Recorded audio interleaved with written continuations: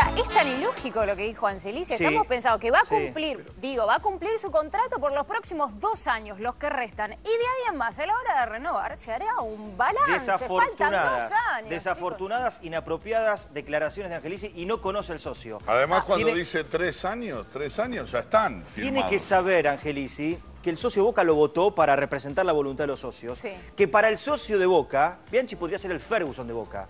No es, si no sale campeón en un año, hay que bancarlo y al siguiente darle nuevamente la chance, porque todo lo que ya ganó Bianchi, que lo ganó siempre fuera de la etapa de Angelici, ya le da la espalda necesaria como para seguir adelante. A ver, Nacho. Eso es lo que opina el socio.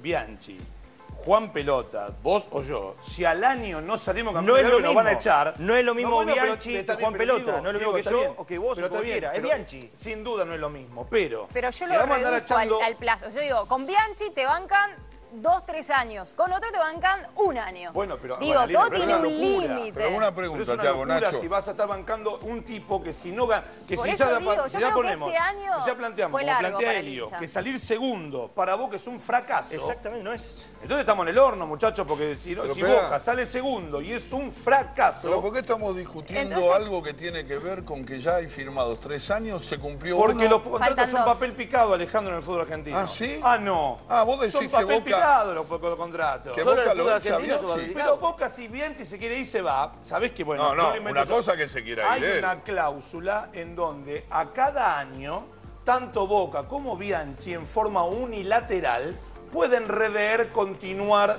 al año siguiente. Eso quiere decir... Tanto Bianchi en diciembre, en enero, vuelve y dice, ¿saben qué? Hablé con Margarita y no sé.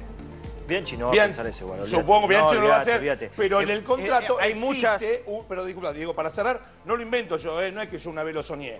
En el contrato de Boca con Bianchi, tanto Bianchi por un lado como Boca por el otro, tienen la capacidad de pueden decir, ir al ¿saben qué? Dejemos la cosa así como está, yo te quiero, vos también, chao, buenas noches, muchas gracias. En todos los clubes, Por eso, todos los son clubes. papel picado los contratos, esto no va a suceder, Alina, disculpa, no es que si Boca no sale campeón ahora, o si no sale campeón de febrero a antes de la Copa del Mundo, no, esperan 3 años más.